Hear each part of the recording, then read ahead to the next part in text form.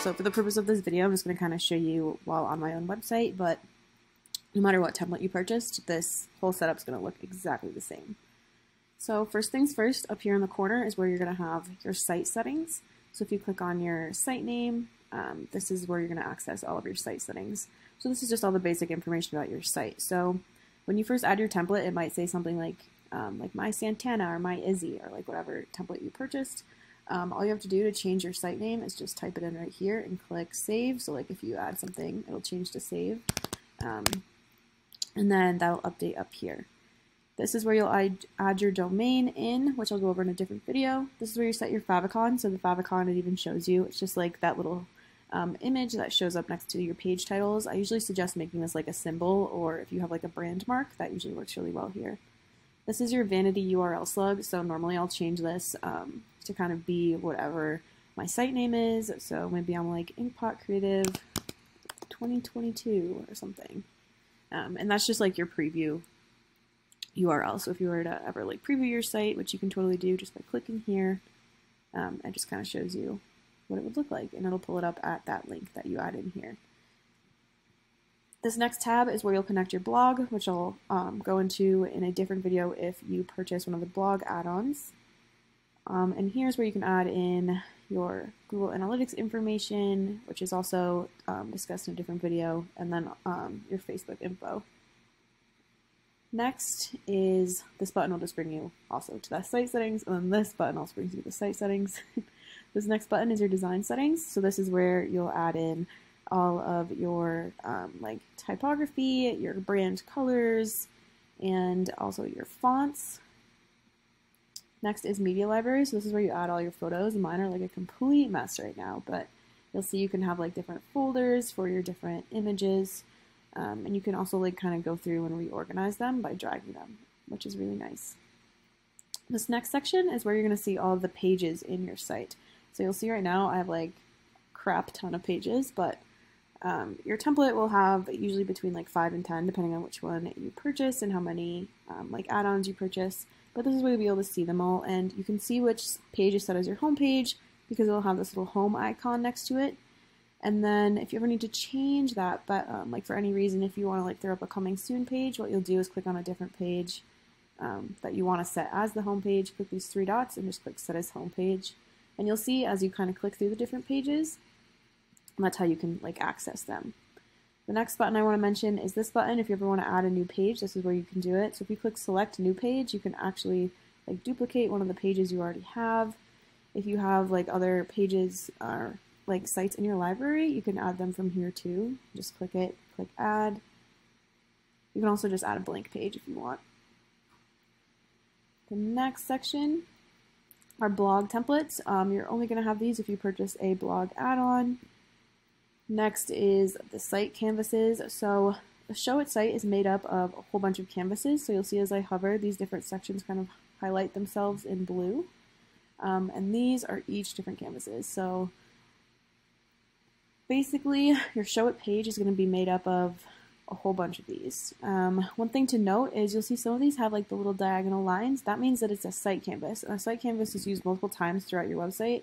So in whatever template you purchase, you'll see that you're going to have certain canvases that are set up as site canvases just to make it a lot easier for you on editing.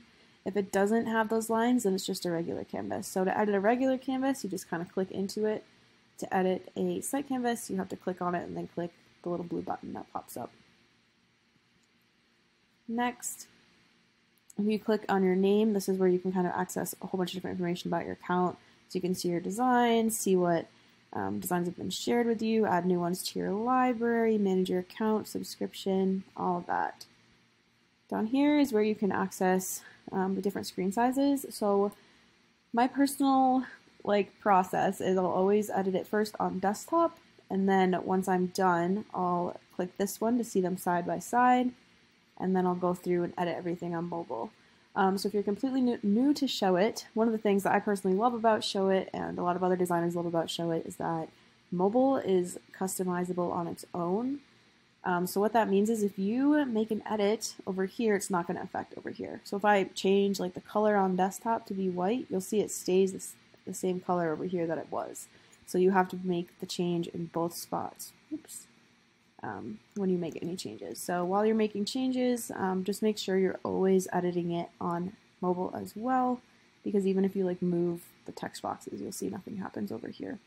The one change that does occur on both is if you were to like change the type in the boxes, and then also if you change any of the images, they will update on both. These are your zoom buttons, so you can like zoom in and out by using these. These are all your tools. So this one on the left, this is obviously just all text.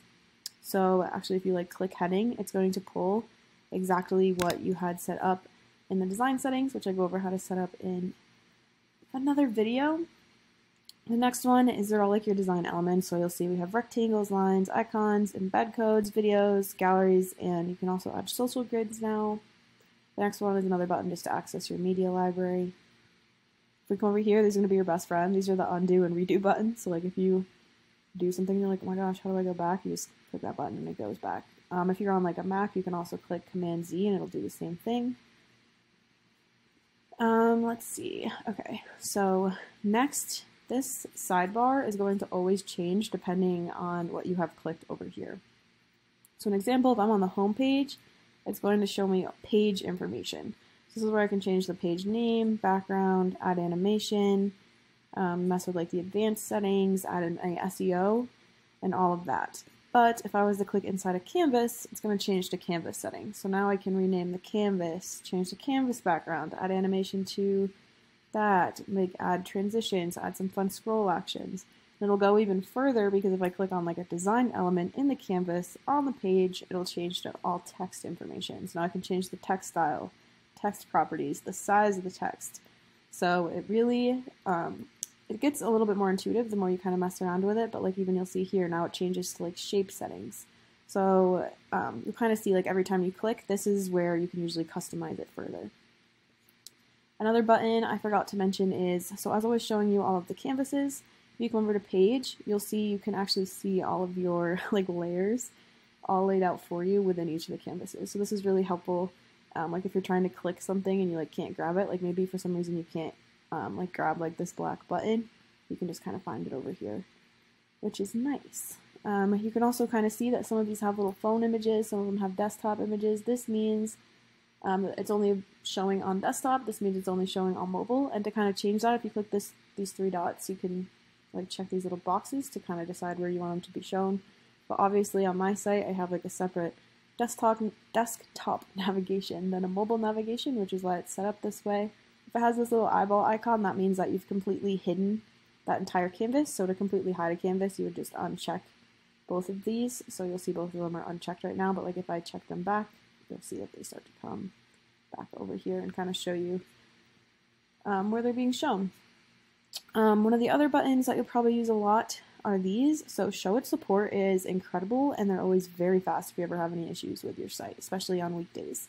So the first button I want to show you is this one. This will bring you to the help docs, and this is pretty much everything you ever have to know about Showit. So you'll see you can learn about building your site, building your blog, SEO, adding your domain, launching, troubleshooting, like everything is in here, and they're always updating it too. The next one is ask a question. So if you ever have like a specific question, you can do it in here and just click send us a message, and they'll usually get back to you in a few hours, sometimes even quicker.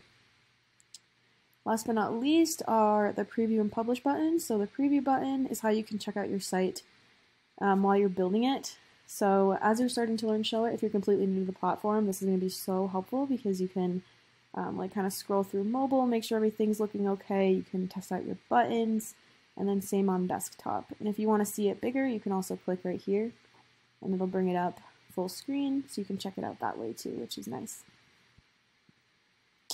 And then of course we have the publish button, so when you're finally ready to launch, this is where you'll publish your site. You just click publish, and you hit it again, and it'll load, and it'll let you know that your site is all set up and live, so that's pretty cool.